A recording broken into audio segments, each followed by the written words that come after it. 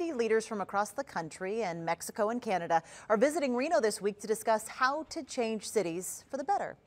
The Vanguard conference is held in one growing city every year, and this year Reno was selected to host it. It brings together innovators to discuss how to change the city in small ways to improve it for the long term. Now, one of the projects being worked on by a Reno designer involves giving new life to the old post office on South Virginia Street. We open the end of this summer into a interactive marketplace of all different crafters, restaurants, retail, and so then I'm designing that, and then I'm also opening the cold pressed juice bar that'll be in the basement as well, called Robbery. Well, everyone who participated in today's conference is 40 or younger.